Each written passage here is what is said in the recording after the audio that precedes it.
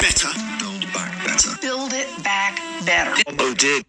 When a politician says, build back better. Build back better. Build back better. Build it back better. Building back better. Build back better. Build back better. Build it back better. Building this country back. Build back. Build back better. Build back better. Do you think it's to give us more power? Build back better is just a way to say, we are losing control of the narrative.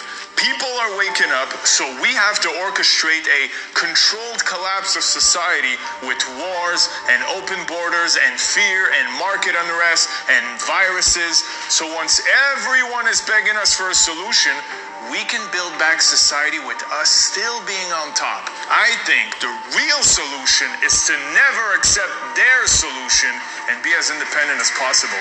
Because we're not interested in your crumbs.